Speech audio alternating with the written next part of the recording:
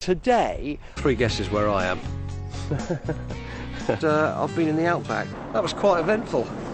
Binu's population has doubled over the last couple of years. That's 6. That's hot. Also famous in 2009 for a massive mouse. The wife wouldn't like it. 2 guys on BMW GS 1200s, and they came towards me, gave them the wave, nothing. A lot of people must have died. That really, really personally hacks me off, right? Anyway, we'll see what Northampton has to offer tomorrow. You'd rather be on the Fulham Road. Well, good morning from Northampton, away from all that rubbish of materialism and all that kind of stuff. Here, you're welcomed by an emu. It is wonderful.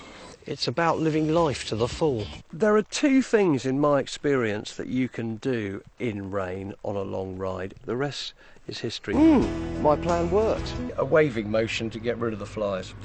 They obviously made this their home. This just looks like desert. I've done about 160 kilometres. I'm as dry as a bone. Truly inspirational. That's not a very big one. Brilliant.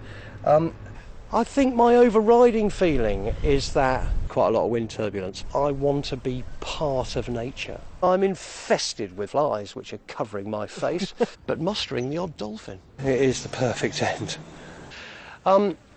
This is Nikki. She's 38.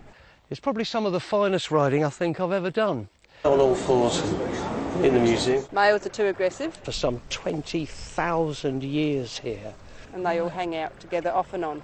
So what are you doing not waving on a hovercraft? I absolutely love riding. Hardcore men and women do it. Easy. They produce 4,000 tonnes of the little yellow things every year. It really upsets me, you know. I just want to get that door and go, ah! Slam it right in their face. I think it's the concentration, really. Good luck with the kangaroos, that's all I can say. It's so middle of nowhere, and I'm starting to feel slightly unusual.